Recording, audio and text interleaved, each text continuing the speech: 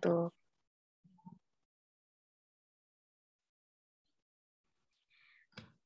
morning, Ma'am Nana. We are from Group 2, and in this video, we would like to present our draft of syntax analysis.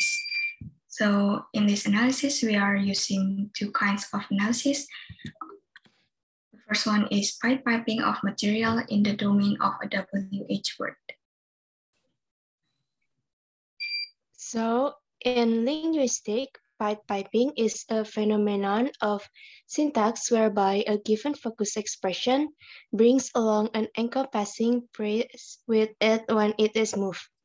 The term was introduced by John Robert Ross in 1967.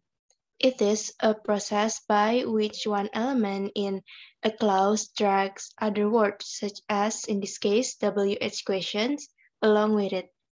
Here we have the example. The sentence is, you have repaired whose computer.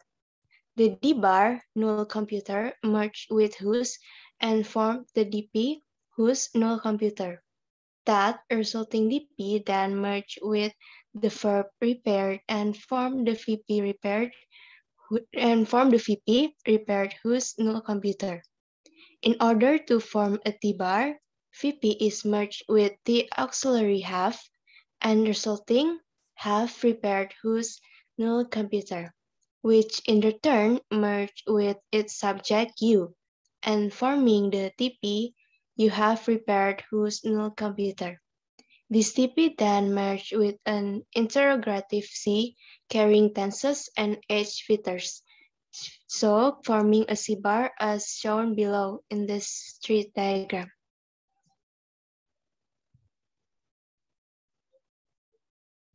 So the next kind of analysis is the WH question, and there are two sentences that we analyze on this topic.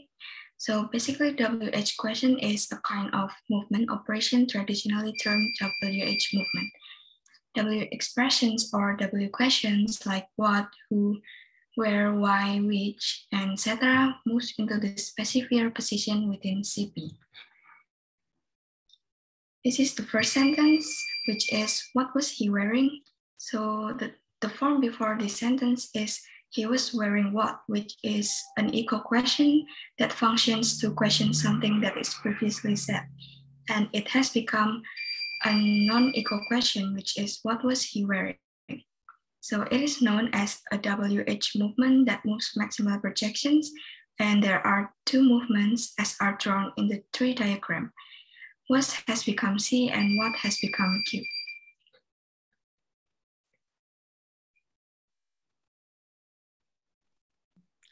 This is the second question from WH questions. Who are you calling? As you can see, is a non-equal questions, and the equal questions is you are calling who. The three diagrams on the slide tells us that there are two movements. First, who is a pronoun as a complement of verb have moved into the front part of the overall clause as the specifier C of CP. Second, the auxiliary are moved from the head T position of TP into the head C position of CP.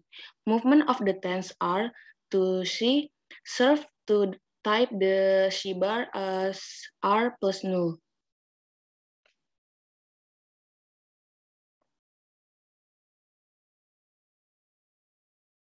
That's all for our presentation today.